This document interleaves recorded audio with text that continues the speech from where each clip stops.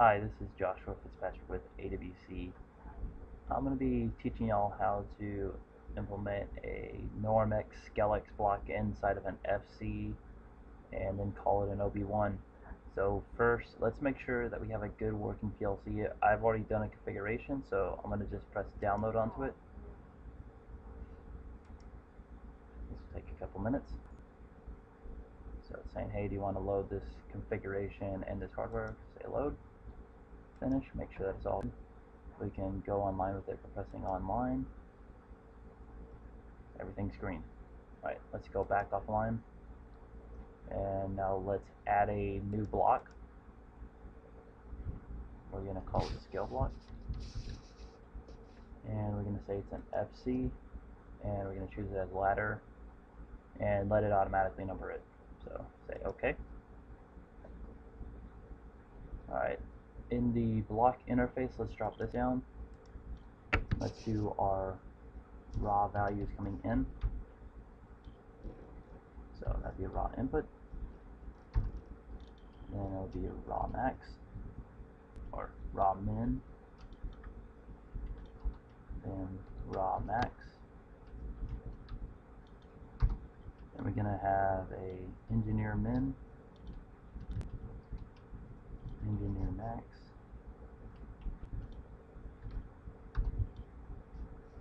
and let's add on our network 1. Let's go to our conversion operations, add a NormX and a ScaleX.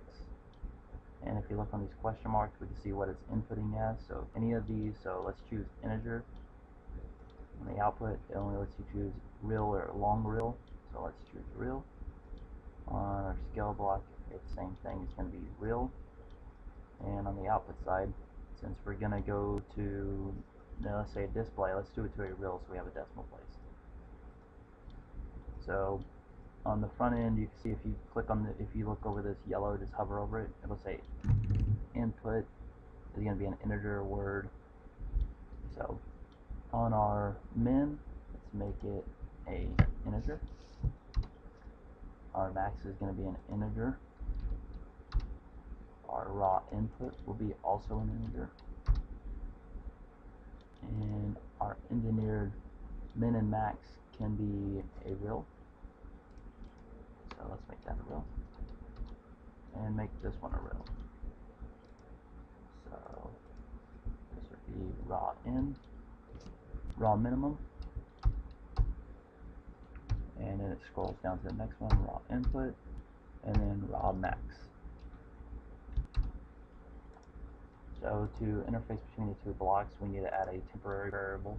So let's go to our interface parameters and let's type in temp. And that will be a real.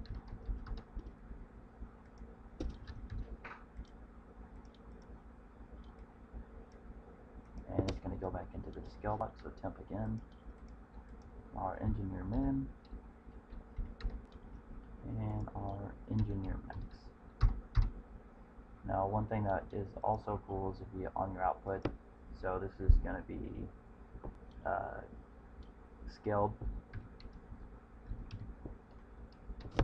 We can just press enter and it has a little line under it. If you just right click on it and press define tag, you can actually set it up. It's going to define it as scaled because you typed it in, and then the selection you can set it to a local variable which will drop into this declaration, and or you can do it to any of these other locations, so in, out, or memory. So right now it's on temp, so we need to actually have it as an output so we can actually see it on the outside of the block.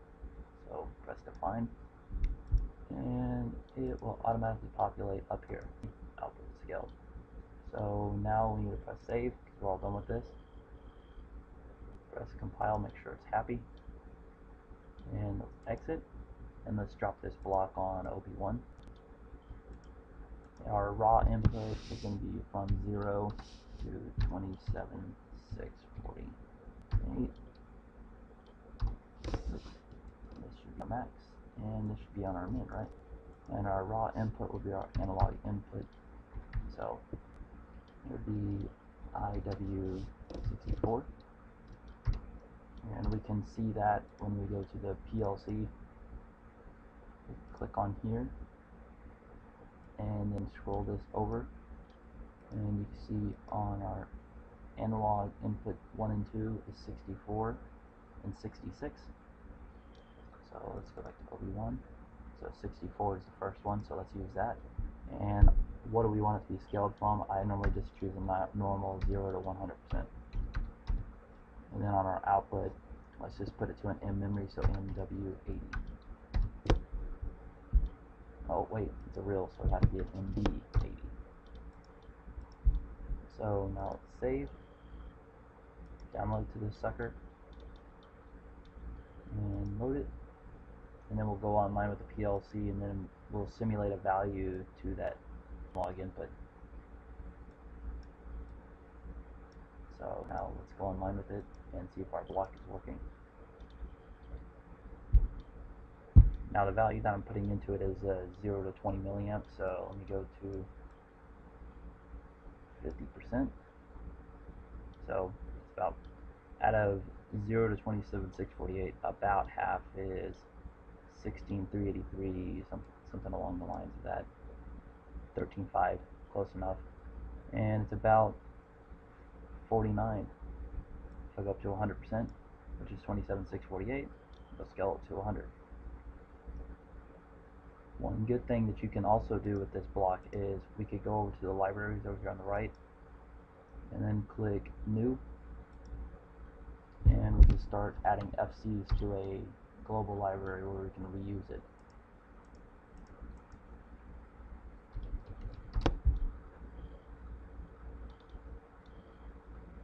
Once it's made, we can open up this, go to Master Copies, and then drag our FC1 over into our Master Copies and use it on other projects that we need it for. Alright, thanks for watching.